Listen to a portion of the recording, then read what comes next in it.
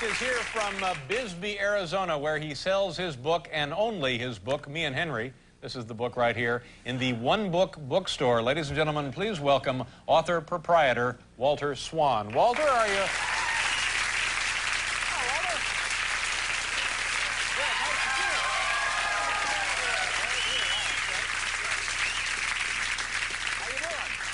Good. Have a seat. Any better, couldn't stand it. Well, now tell me about the, tell me about the book first. This is a book that you put together, your own book. All right.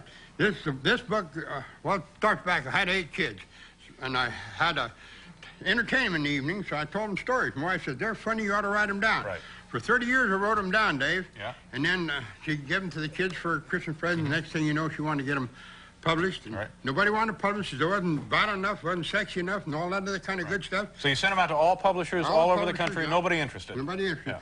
So nobody wanted to publish the book, so we published it. Nobody wanted to sell it, right. So there's nothing else to do but open up a one-book bookstore and start selling it. Really? Now, so I guess at some point in that process, others would have been discouraged. Well, maybe. Yeah. So you published it yourself. That's right. And this is a collection of your recollections of your childhood, growing up, and so on and so forth. All right, so you get the book, and then how do you open the bookstore? Open the bookstore? Yeah. All I did was just went in there and opened the bookstore. My wife says, you can't do no good there.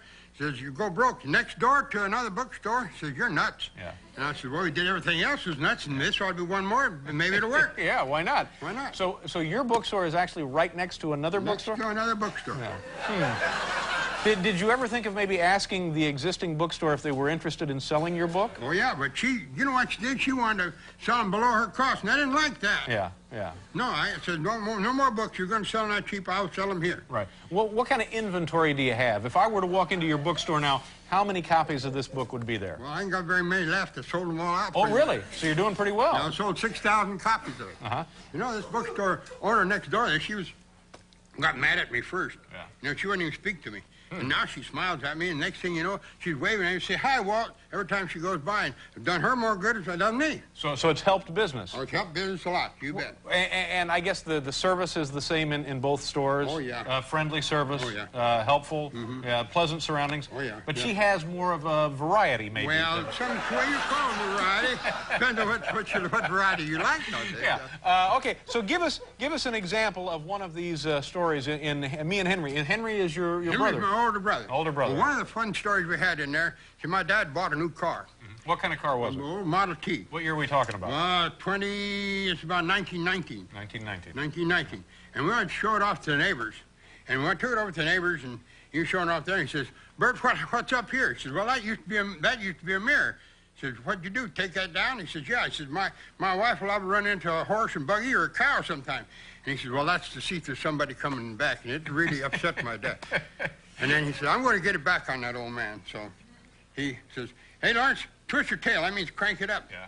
And that's one of the ones he wanted to tell him about this self-starter. Right. He put the starter on and started right up. And by gosh, he just sat there and laughed and drove off. My dad got one on him that time. Yeah. Right here in the book. Right here in the book. Now, have literary scholars looked at the book? Oh, yeah. And how do they evaluate it? They evaluate it's not any good. Oh. No, it's a nice collection of American stories. Yeah, but they said it won't sell. Well, it's doing pretty well. You said you sold 6,000 copies. Yeah. Are you going to write another book? Yeah, I got 4 more written. Oh, good. You what they are? Now, will you open 4 separate stores for those? That's a good question. I don't know what I'm going to do with that. How old are you? I'm 74. 74. Nice to have you here. Good luck with the book. Thank you very much. Walter Swan. We'll be right back.